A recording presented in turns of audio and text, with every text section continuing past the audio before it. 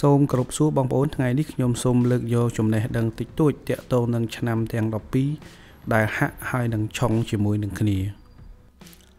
បងប្អូនខ្លះប្រកាសជាឆ្ងល់ហើយថាតើអ្វីទៅគឺជាហាក់អ្វីទៅគឺជាឆុងហាក់មានន័យថាចិត្តគំនិតស្រដៀងគ្នា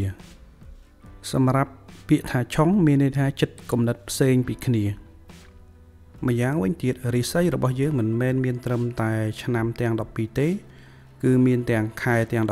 12ថ្ងៃទាំង12និងម៉ោងទាំង12ផងដែរហើយតួឆ្នាំតួខែតួថ្ងៃនិងតួម៉ោងគឺមានតួនាទីផ្សេងគ្នាសម្រាប់តួឆ្នាំគឺសំដៅទៅលើការចេញនៅក្នុងសង្គមនិងមិត្តភ័ក្តិសម្រាប់តួខែគឺសំដៅទៅលើសង្គមការងារបងប្អូននិងឪពុកម្ដាយចំណែកឯតួថ្ងៃវិញគឺសំដៅទៅលើជីវិតគូស្រករចំណែកឯតួម៉ោងវិញគឺសំដៅទៅលើបរិវារនិងគំនិតយោបល់ផ្ទាល់ខ្លួនរបស់យើងសរុបមកវិញប្រសិនបើយើងឆុងឬក៏ហាក់ក្នុងតួណាមួយរបស់យើងនោះវានឹងជះឥទ្ធិពលទៅដល់យើងផងដែរឧទាហរណ៍ប្តីប្រពន្ធខ្លះ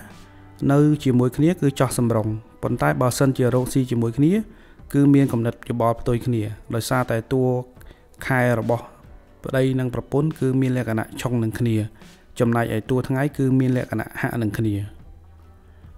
អញ្ចឹងបងប្អូនពិតជាមានចម្ងល់ទៀតហើយថាតើខ្ញុំធ្វើយ៉ាងម៉េចដើម្បីឲ្យដឹងថា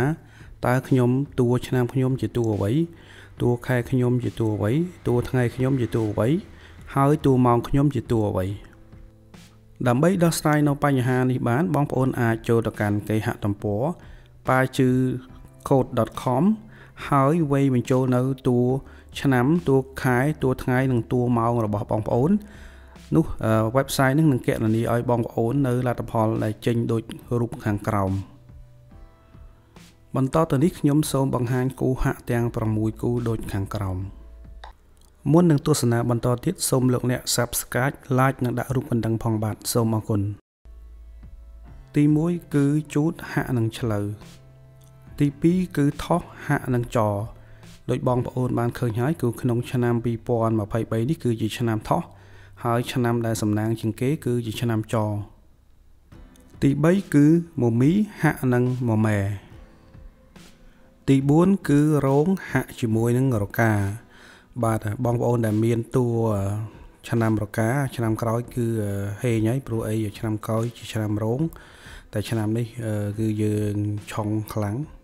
អញ្ចឹងយើងអត់ធ្មត់តិចទៅចាំឆ្នាំក្រោយទៅយើងហេងហើយឆ្នាំ2024ទី5គឺម្សាញ់ហាក់ជាមួយនឹងវោកបាទបងប្អូនដែលមានតួរិស័យវោកគឺឆ្នាំ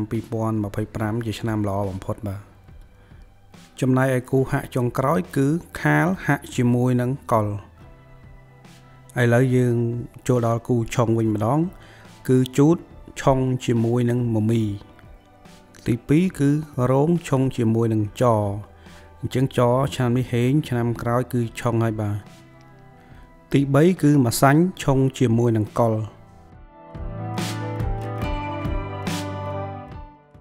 ទី4គឺថោះឆុងជាមួយនឹងរកាអញ្ចឹងឆ្នាំ2023នេះជាឆ្នាំថោះគឺឆុងជាមួយនឹងរកាទី5គឺខាលឆុងជាមួយនឹងវោក